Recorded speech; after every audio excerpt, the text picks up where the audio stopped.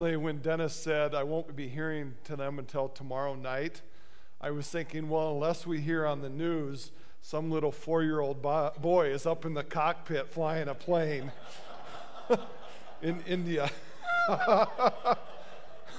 So, well, let's pray. Good morning, Jesus. You're on the throne, in control. And even as we laugh about it, Lord, you are with those who are in India, in Russia, in South America, and right here in Wausau. And you love us dearly. And that is amazing. So, any intelligent word, Lord, that comes out of my mouth is from you, and I just pray that you will be active and alive, and it'll be your words. In Jesus' name, amen.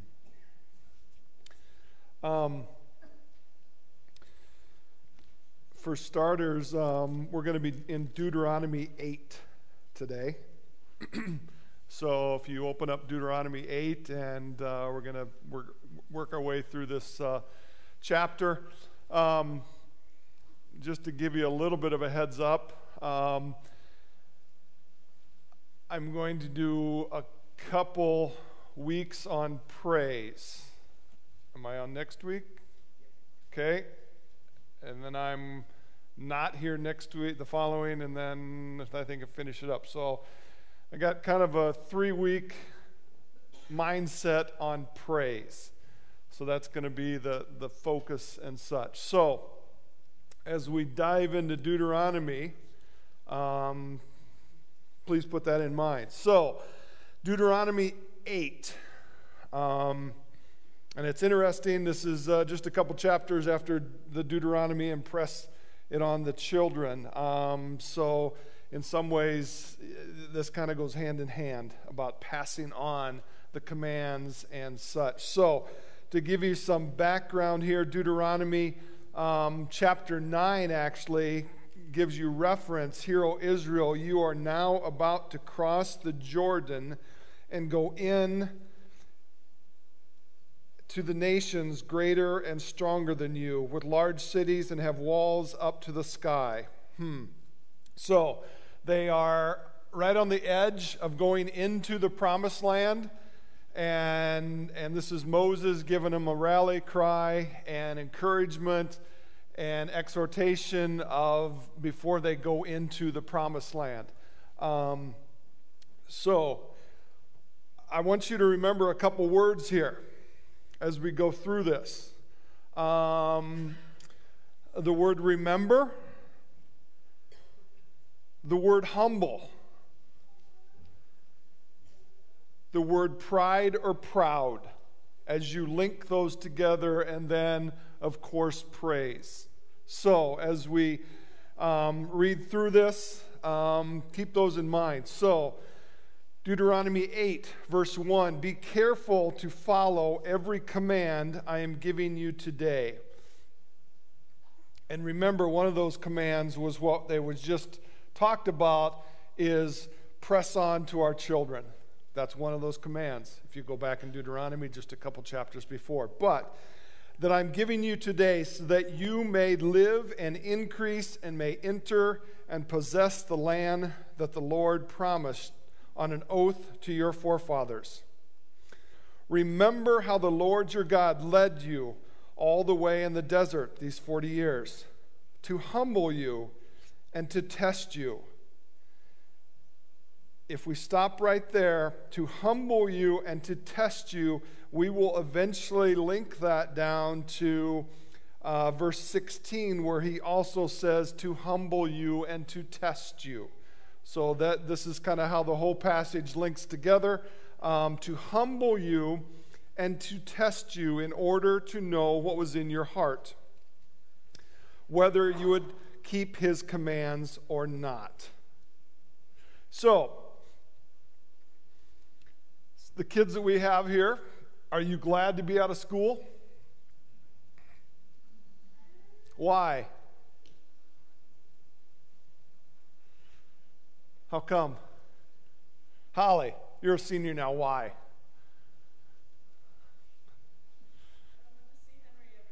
You don't have to see Henry every day.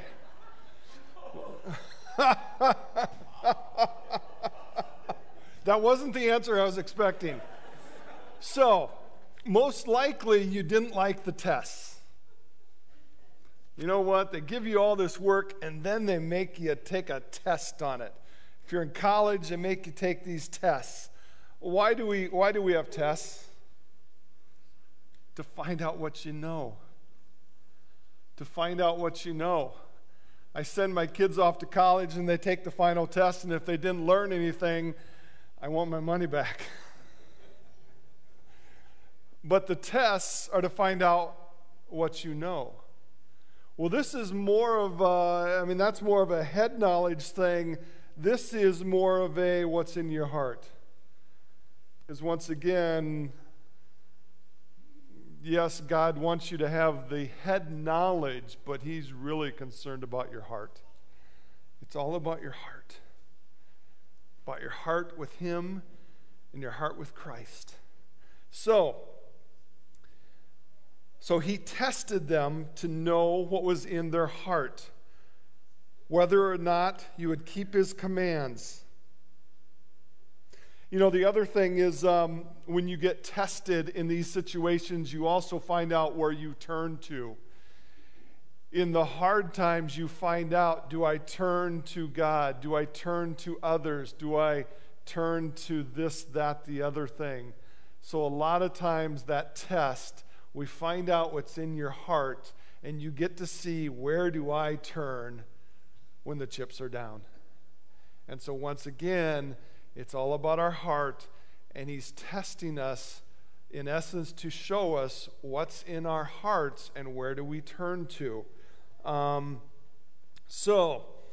Starting back up in verse 3, once again, He humbled you, causing you to hunger and then feeding you with manna, which neither you nor your fathers had known. I'm going to just stop right there. If you notice that, He humbled you, causing you. Okay? We don't like tests, but sometimes He allows the test to come. We shake our fist and say, why did you do this, God? Why did you allow this to come? But you know what? The Israelites here, He humbled them, causing them to hunger, so that then He could provide. Once again, to find out what's in your heart. It's all about the heart issue.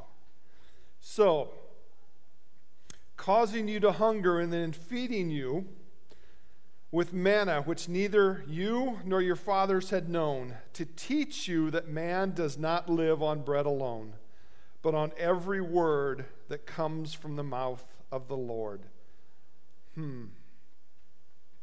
Once again, are we living for bread? Are we just living for material things which do not satisfy? Because you know what? What's the thing with manna? What's the thing with eating? You get hungry the next day. It doesn't last. It doesn't last. So once again, are we just concerned about bread or the worldly things that do not last? Or do we crave and seek and want God's Word? Because once again, that fulfills the heart, the soul, the longing of us. So, to teach you that man does not live on bread alone, but on every word that comes from the mouth of the Lord. Your clothes did not wear out, and your feet did not swell during these 40 years. Know then in your heart that as a man disciplines his son, so the Lord your God disciplines you. You know, as a parent who's now gotten my kids older, they're all in college and beyond, I can tell you that one of the most loving acts you can do to your kids is to discipline them. The world might tell you give them everything, but no, it is if you discipline them in a loving manner with love behind it, it is one of the most important things you can do for your kids besides point them to Christ. God disciplines. Right here, God disciplines his son. Why shouldn't we also follow? Discipline. Verse 6, observe the commands of the Lord your God, walking in his way and revering him. For the Lord your God is bringing you into a good land, a land with streams and pools of water, with springing flowers in the valleys and hills. A land with wheat and barley, vines and fig trees, pomegranate, olive oil, and honey. A land where bread will not be scarce, and you will lack nothing. A land where the rocks are iron, and you can dig copper out of the hills. Wow. Sounds like a cool place to live. We will come back to this, but probably since this passage, and this is just, me talking, not theologically, probably since this passage, there was probably no other greater land of milk and honey since then than when the discovery of America. You read this passage and go, you know what? That could be America. If you talk about it. I've read some books on Lewis and Clark, and in their expedition where they go up through these lands and such, they said over and over is, wow, it's like we're back in the Garden of Eden. The lushness of America. And we'll get back to that point. But one other thought on that is you read this and the lushness of the land that the Israelites were going into. Beautiful, beautiful land. You read that and go, wow, what a great place to live. What's interesting is at the end of World War II, what did the world do? They created Israel again. And what was the land that they gave them? Well, their land. And why did they give it to them? Because it was worthless. If you read back in the history of around World War II, that land was desolate, good for nothing, dusty, dry, and almost inhabitable. And so the nation said, you know what, let's just give the Jews that land because you know what, it's worth nothing. And it's interesting how that land went from the land of milk and honey to a land that is worthless. But now that Israel has lived in that land for 70 plus years, how fertile and lush and beautiful it is becoming again. Just an interesting side note. That's interesting. So, we've got this land. So now, here's kind of the heart of meat of Deuteronomy 8. When you have eaten and are satisfied. I want to stop right here so that everyone's on page. Everyone have breakfast this morning? Everyone eat yesterday? Satisfied? We all fall into this category. We are blessed more than just about every other place in the world.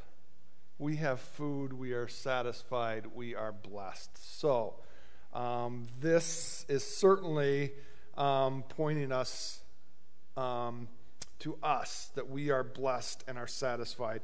When you have eaten and are satisfied, praise the Lord your God for the good land he has given you.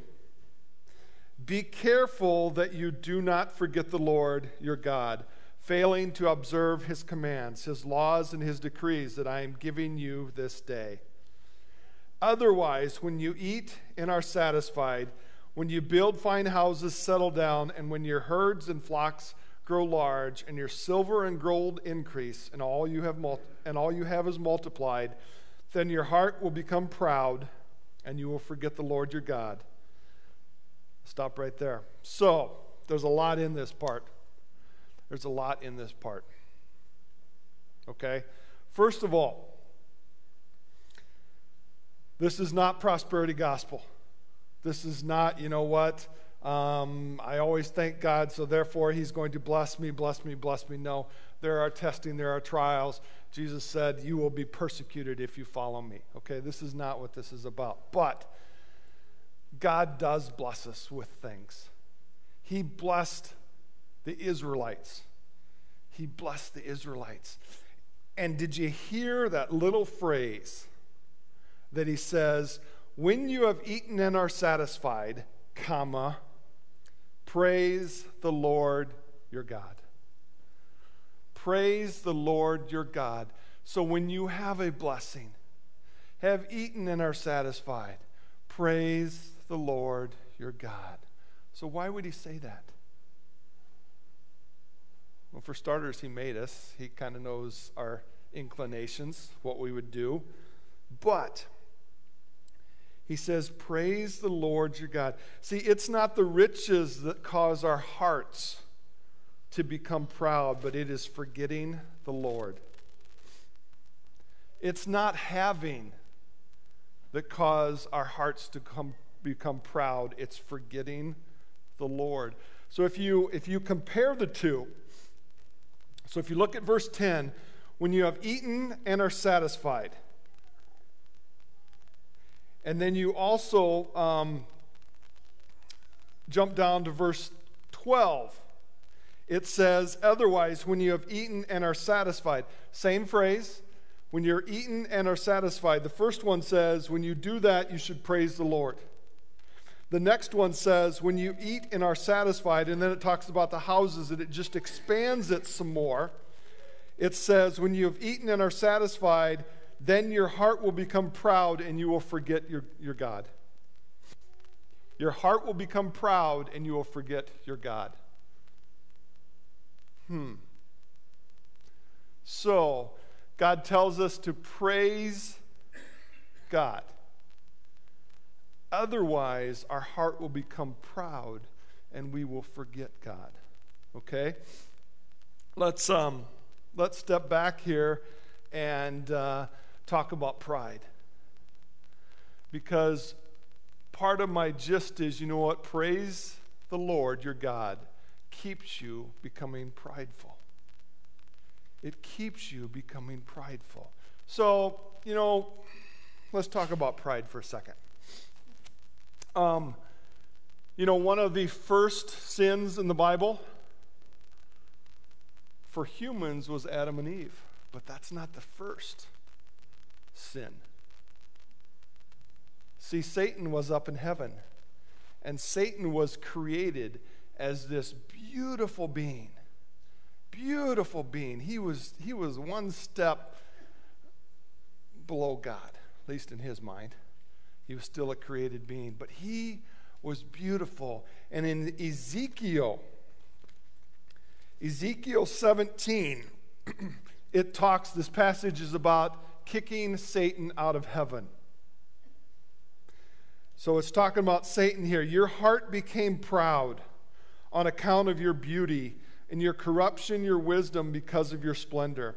So I threw you to the earth.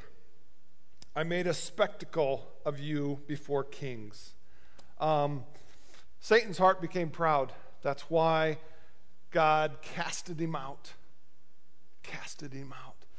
So one has to think about it, okay, if that's what got Satan kicked out of heaven, why should I be concerned about pride? We should probably take a closer look at that. So what is pride? What is pride? That God wants us to stay away from it. See, he wants us to be humble and not prideful. So what is pride? Well, pride is, you know, kind of a conglomerate of definitions. Pride is having great joy in your achievements, accomplishments of someone else that you identify with.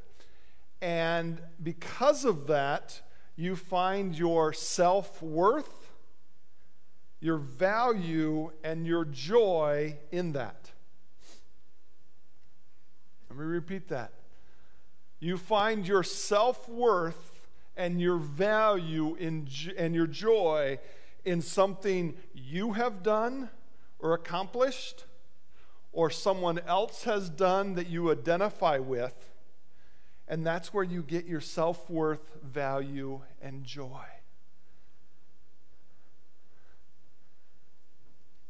So unless that definition is placed on Jesus Christ, everything else will fail. That's why pride is so bad, because you get your self-worth, your value based on something I've done or associated with. And every time outside of Christ, that will fail you. Your self-worth, your self-esteem will fail you because I'm putting my hopes in this. Even the phrase, I'm proud to be an American, we're putting our hope and trust in America. You know what? God changes America. So many times in today's culture, parents put their hope and pride in their kids. Poor kids, of course they're going to fail.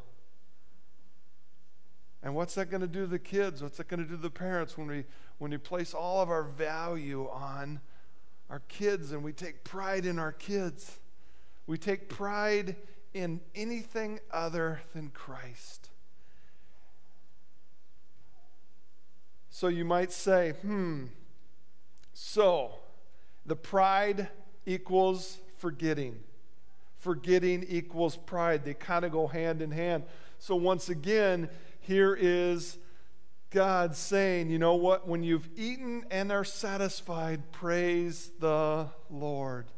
Because you know what? As you praise something else, it takes it off of us.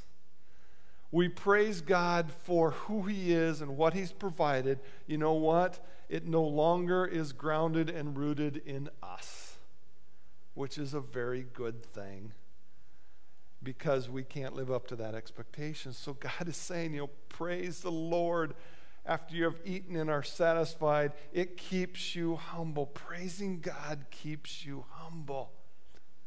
And oh, by the way, there's a Proverb 3:34 that said, God opposes the proud but gives grace to the humble. There are two gentlemen in the Bible that quote that. That'd be James and Peter, two of Jesus' close disciples. In James quotes it, in 1 Peter they quote it. God opposes the proud but gives grace to the humble. You don't think sitting around the campfire after fishing and as they talk that Jesus didn't quote that verse many times, God opposes the proud but gives grace to the humble, that two of them would rewrite it in their letters in the New Testament? Think about that for a second. God opposes the proud. Satan's over here, kicks him out of heaven. God opposes the proud but gives grace to the humble. So once again, that's a challenge for our heart. Where are we putting our hope and trust and our self-worth and self-esteem and joy in? Is it in other things that we become proud of, or is it in Christ? Because one of the most humbling things is to acknowledge that, you know what, I can't live up to God's standard, and I have to accept Jesus as my payment. How humbling is that? I can do nothing. Christ has done it all. That is the ultimate humble step, is I accept Christ for what He's done because I can do nothing. So God opposes the proud but gives grace to the humble. Wow. That's why we want to continue to praise him, so that it keeps our heart humble and focused on him. So if we continue in here, verse 14, then your heart will become proud, and you will forget the Lord your God, who brought you out of Egypt and out of slavery. He led you through the vast and dreadful desert, the thirst and waterless land, with its venomous snakes and scorpions. He brought you water out of hard rock. He gave you manna to eat in the desert, something your fathers had never known, to humble and test you. Once again, we link that back up the first part of chapter 8. To humble and test you, so that in the end it might go well with you. Wow. Humble and tested. We keep our hearts humble, and God tests us to see where our hearts are. And it says, so that it might go well with you in the end. Don't we want it all to go well with us in the end? So what does that mean? We need to stay humble. We need to stay humble, that it may go well with us in the end. Once again, our hearts humble, not on us, on Christ. On Christ.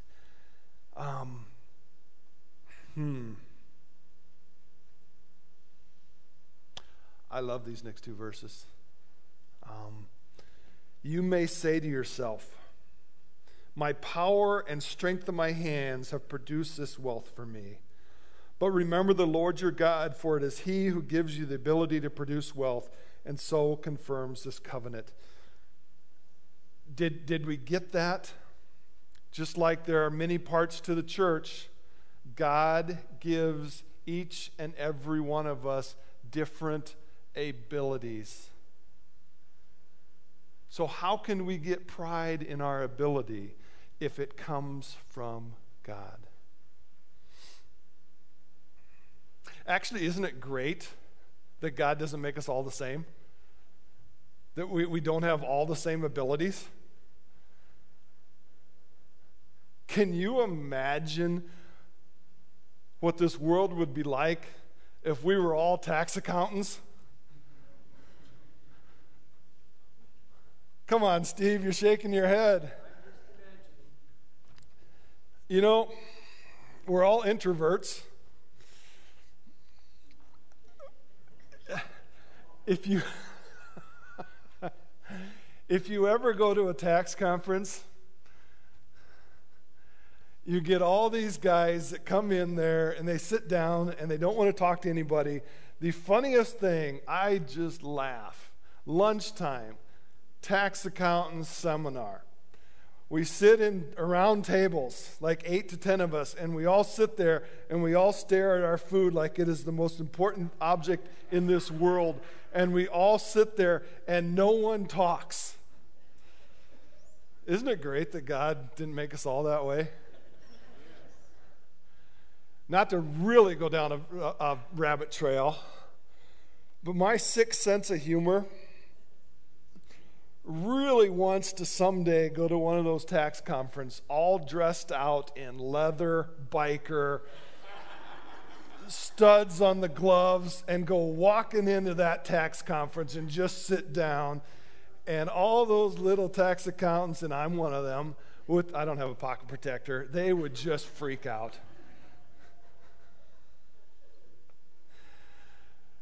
Yeah, they'd cry. Isn't it great that God doesn't give us the same abilities? The same abilities? But right about now, somebody might go, wait a minute here. This is not fair. We all have different abilities. Is that fair? Unfortunately, we live in a society that pays millions of dollars to someone that can throw a ball 100 miles an hour and strike out people, or a football, or sing. And we live in a society that pays them an enormous amount of money. And the ones who take care of Alzheimer's patients in a rest home, the one who takes care of kids at a daycare, why is it they are paid the least amount? That's where we live, okay? I'm not going to, we're not up here to agree, disagree, or change that. But, because if you do, then you say, well, this is not fair that I didn't get the ability of someone else. Well, first of all, in Matthew, in the Beatitudes, God says, you know what? I know you need food, shelter, and clothing. Okay? He will provide to you no matter what job you are working if you use prudence and wisdom on your spending. God knows what you need, and He maybe gave you the ability to do that job. So then you still go back to, well, is that fair? Why would he do that? Why would He do that? This is awesome. Because of your ability that God has given you, you will come into contact with people that need Christ that I or the person next to you sitting cannot reach out to. He gives you the ability, and maybe it's to take care of kids. I don't have that ability. But you will come across people while taking care of kids that Christ has put in your life that you can share the gospel and be a light to Him, whereas I don't have any effect on them. I come into contact with people because of my ability that I can share Christ and the gospel that maybe you have zero chance of talking to or sharing the gospel with. We have farmers, we have mechanics, we have accountants, we have teachers. Every one of you has an ability from God. It says right here that God has given you the ability, gives you the ability, and He has given you that ability to put you in contact with someone that needs Christ, and you can shine your light for Christ right where you are because you have the ability to touch someone's life in that situation. If we were all tax accountants, there are a lot of people that we could never reach. That we'd never reach. I helped out with high school kids 2 years ago. There was a couple kids in there that, you know what, I just because of my personality and things like that, I just couldn't reach. But there's a farmer in here that is a magnet to those kids. I've seen a couple of those kids just flock to him. And you know what? It's his ability for what he does. He can share the gospel with those kids, whereas I can't. So if you're sitting there saying, you know what? I didn't get the ability of so-and-so. I didn't get the ability to so-and-so. That's okay, because you know what? God gave you that ability to be a light for Him in your spot that you are in. One of the greatest witnesses for Christ, if you want to lead people to Christ, do your job well. Do your job to the best of your ability so that people will see a difference in you and say, why? Why do you care? Why do you go the extra mile? Why do you do such a good job? Because that is your witness to a lost world, and that is the way that you reach Christ, by the way you do your job. And they notice that there is something different about this person, and wow, what is it? And once again, your God-given ability has got your foot in the door to be a light to those people. Once again, wow, what a praise to God. You know what? He didn't give me the ability of every one of you. And you know what? That is a praise, because he's got a special job just for me and my ability. And he's got a special job for each one of you and your ability. Wow. Once again, thank you, Jesus, for what you've provided. And it keeps me humble that he's given me this ability to reach this person for Christ. Not the world, this person. Once again, wow. That keeps you humble. Wow. And we continue to praise him and say, thank you, God. I praise you, God.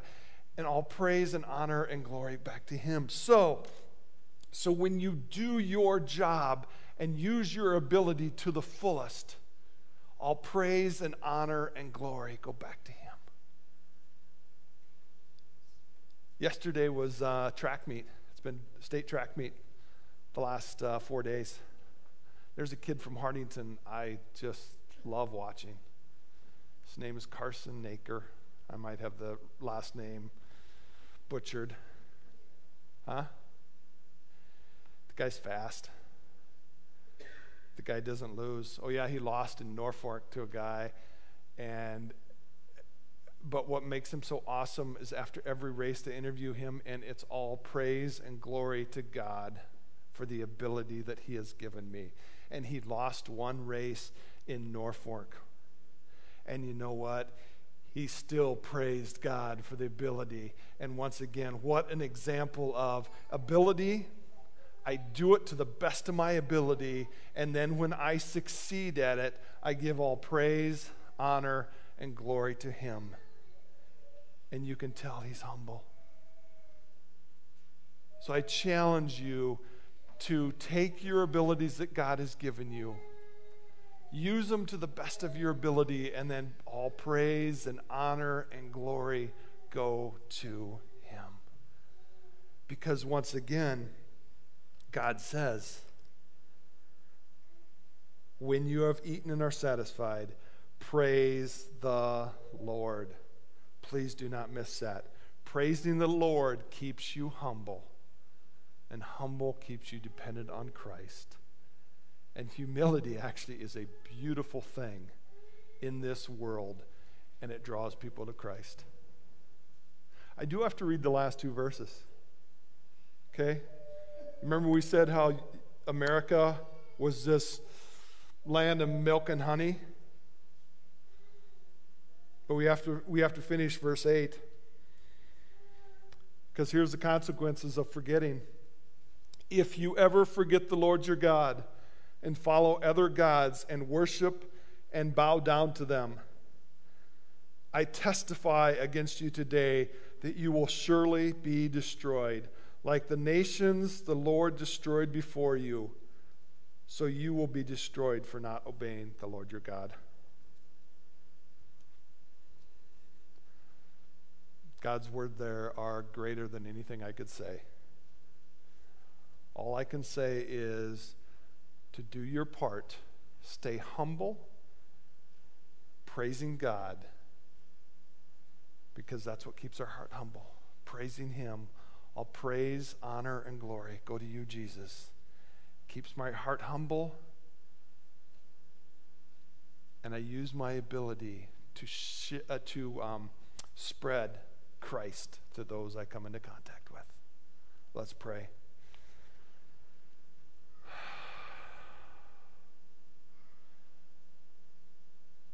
Jesus, you have blessed us.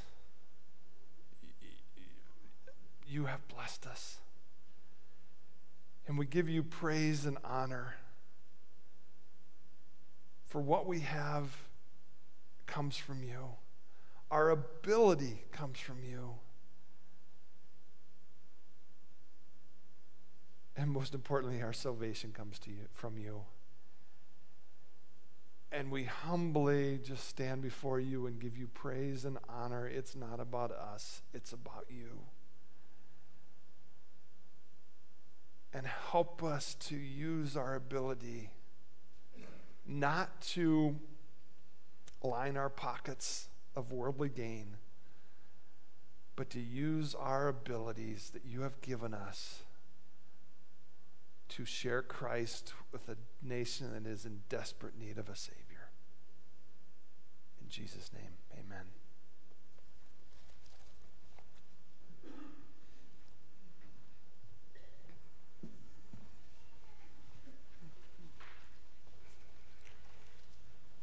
We're going to be closing with the doxology, which you know as the doxology, for those of you who grew up singing that. I'm going to slow it way down, and we're going to sing it probably about 3 times. And it has a little bridge in there. So the timing is going to be slowed way down with a lot more pause. So just follow us. We'll do it, like I said, 3 times, and then keep building. So, won't you please stand?